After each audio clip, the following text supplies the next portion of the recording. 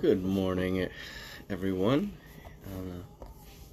I'm happy to be here on this fine Wednesday morning, the last Wednesday in October. It's a brisk and chilly, chilly day, but I am thankful for it and glad to be here with you all. Today we'll be looking at Ephesians chapter 4, starting in verse 1. So feel free to crack open your Bibles and look there to start today. We'll be talking about, we'll be continuing what we've been talking about. We've been going through Ephesians, and it's a pretty, linear book of the Bible. It's not a difficult thing to understand if you read it from start to finish.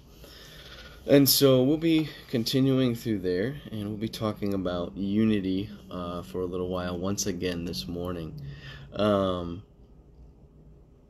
I just wanted you all to, be ready for that. I'm excited. So let's say a word of prayer and dive right in. Lord, I want to thank you for all that you are and all that you have done and all that you have provided for us. Lord, we thank you so much. God, I pray that you would continue to just work in our lives, Lord, that you would bless us, but also that you would strengthen us, that you would sustain us, that you would grow us to be the people that you want us to be, that you would sanctify us.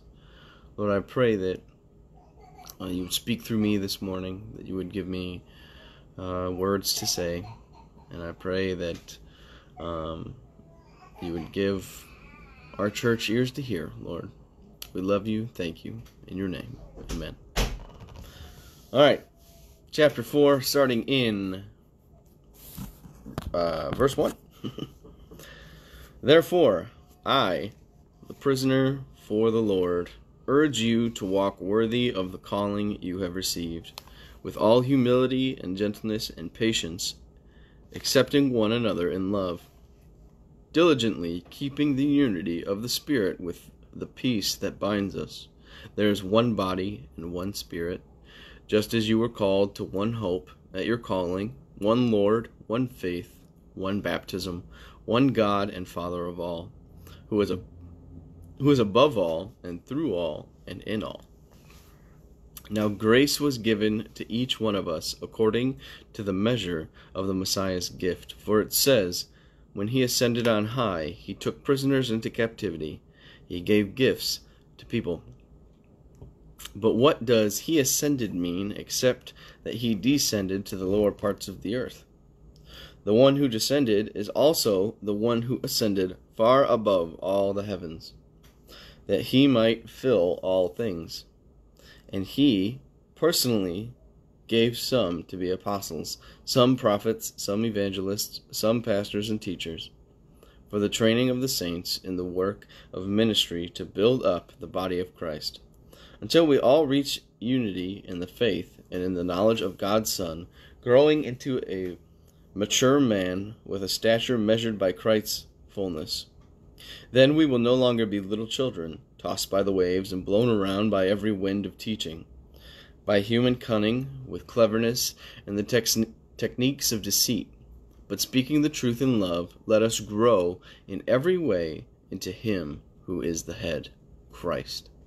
From Him, the whole body, fitted and knit together by every supporting ligament, promotes the growth of the body for building up itself in love by the proper working of each individual part.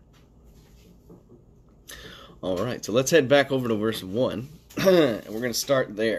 So it says, therefore, I, the prisoner of the Lord, urge you to walk worthy of the calling you have received. So you need to walk. We're believers. We need to walk worthy of our calling. And our calling is that calling of Christ, that calling of God.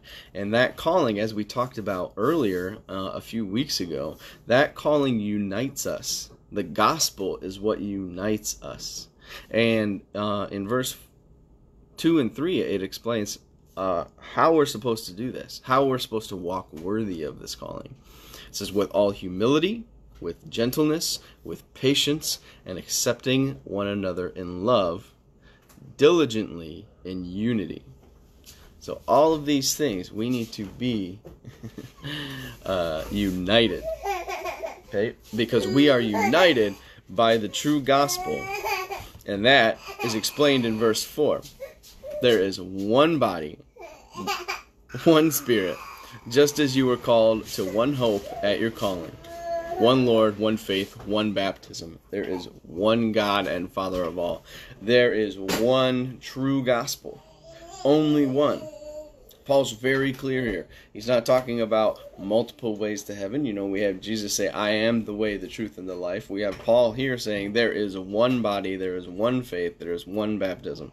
That means that we are all together as one, but at the same time, there is only one way, one thing that saves us. There's one hope that we have, and that hope is God, one faith that we have. That faith is in God, and one Father of all.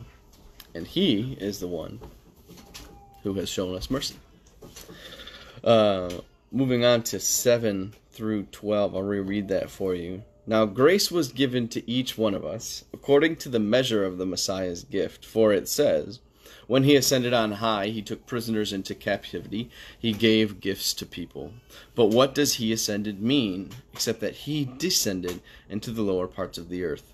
The one who descended is also the one who ascended by far above all the heavens, that He might fill all things. And He personally gave some to be apostles, some prophets, some evangelists, and some pastors and teachers, for the training of the saints in the work of the ministry, to build up the body of Christ. So we are united. We are to be united, as we talked about in previous weeks, and as we kind of went over just a little bit here. But we are also to be diverse. We're not all supposed to look the same. We're not all supposed to act the same. And God has gifted us in a variety of ways. We have different gifts, and Paul lists just a few of them here. They're listed elsewhere, like in Corinthians, and Peter lists some, I believe, as well. But Paul lists them here. He says we have apostles, prophets, evangelists, pastors, teachers, and that's just a few that make up the body of Christ. And so I was reading one of the comments. So we need to use those gifts. We have them. They have been provided to us by God, and we need to use them. He has given us these spiritual gifts for our benefit. Paul describes it is to build each other up. God has created us differently, and He did it to support each other. Just an example of this, my marriage. Casey and I are very, very different people, but in a good way.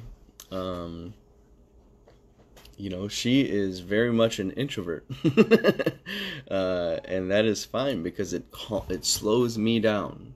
But I enjoy going out and doing things and seeing people, and it gets her out of the house, and it helps the both of us. And that's just one way, and that's kind of a lesser example of that. But in the church, we all can't do everything because many of us have many different talents, and I'm sure that you've all heard this before.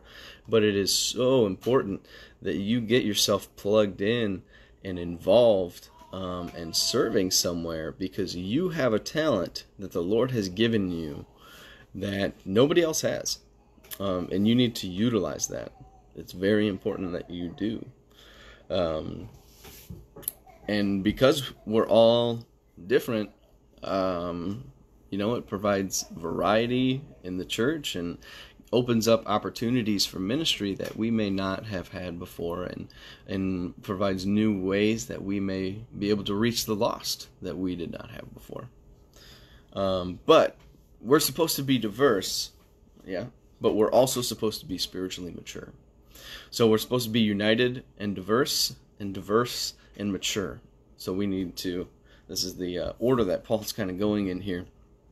So 14 through 16, Paul says, "Then we will no longer be little children, tossed by the waves and blown around by every wind of teaching, by human cunning and cleverness and the techniques of deceit, but speaking the truth in love, let us grow in every way into him who is the head, Christ. From him the whole body, fitted and knit together by every supporting ligament, promotes the growth of the body for building up itself in love by the proper working of each individual part." And so some examples of this, we can't let our diversity cause division. We're all different, but we can't see those differences and misinterpret them and misunderstand them. Some examples of this, are when people are worshiping. Everybody worships differently. I see it. I'm on leading worship almost every week, and I have the opportunity to watch you all and see you all while you're worshiping. And I know that it's early in the morning sometimes, and so people are a little more reserved. But that doesn't mean that they're not worshiping, and the people who are super expressive and very just boisterous and loud and all over the place, those people are great, but we can't expect everybody to worship the same way. But does that mean that they're the other people who aren't doing that, the more reserved people, or even the people who are still sitting down? Does that mean that they aren't, are they not feeling it? No, they just express their love for Christ differently than you do, and that's okay. But we can't let that change us. We can't let people with different talents, we can't see those different talents and let those talents divide us. We need to be there. We need to love each other, because we, like verse 16 says, from the whole body, fitted and knit together by every supporting ligament, promotes the growth of the body for building up itself. So we are fit together in a particular way that God will use to grow us. And he has given us our talents that we have for a specific purpose. And we must no longer be children. We can't be children. We can't be immature about it. We need to understand that there's a bigger picture out there than what we see, and that God is infinitely wiser than all of us. And so we need to allow him to use us to build each other up properly. So thank you so much for coming out this morning and paying attention, listening, and hopefully I gave you some words of encouragement this morning. I love you all, and you all, good morning, Bob and Pat Merriman. It's great to see you all every morning, every Wednesday. I look forward to it. So I'll pray and let you all have a wonderful day. Lord, I thank you so much for this church that I am a part of. Lord, I pray that we would just remain united and unified. Lord, I pray that we would celebrate our diversity as a church, that we would utilize the gifts that you have given us. Lord, I pray that we wouldn't squander those. I pray that we would bless each other, that we would build each other up with those things. Lord, I pray that you would grow us so that we might not be immature, but I pray that we would be just a strong church in our belief and our faith. Lord, I pray that we would continue to be built up by you every day of our lives. Lord, thank you so much for all that you have done. I pray that you would continue to walk with us each and every day. In your name, amen. All right. Have a blessed day. Hope to see you all soon.